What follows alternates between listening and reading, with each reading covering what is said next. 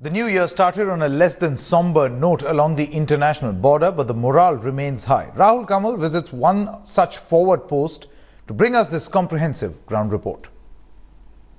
Very close to the international boundary, you can see a huge amount of fog has engulfed this entire area, making it very difficult for these soldiers to be able to spot anyone coming in. And one of the other things that I've noticed, which I want to point out, is just take a look at the grasslands on the Pakistani side of the international boundary, going way back.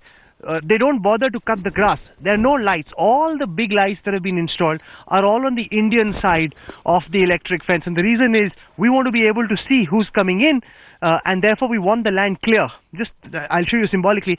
If you see, this is a farm area where you've got cultivation taking place, and the idea is to keep it as clear so people can look out as far as possible. Whereas on the Pakistani side, it's a bit like this, where the grass is allowed to grow wild, so that if somebody is coming in, these soldiers are not able to look very carefully. And also at this time of the year, and you can see the amount of fog around me, it is very difficult to be able to see. How do these soldiers keep a lookout? I want to show you this night vision device.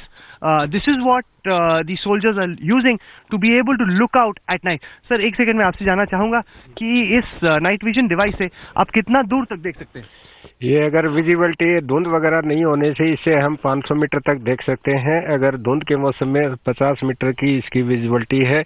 So it's essentially a green light. If you look out pointing towards the darkness, at least till about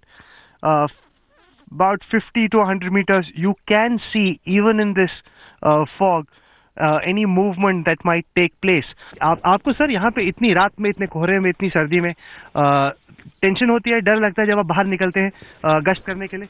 नहीं, बिल्कुल भी नहीं. हमारे को कोई भी डर नहीं लगता है, बल्कि और खुशी होती है कि हम अपने देश की रक्षा करने के लिए हर समय, दिन हो चाहे रात, हर समय तैयार हैं. You know, in fact, several of these soldiers were telling us that they haven't slept a wink in the past 4 or 5 nights.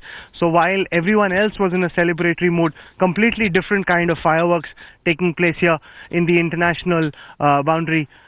This is Rahul Kamal with camera person Syed Ali and Amit reporting for Headlines today from the Samba Sector along the international border.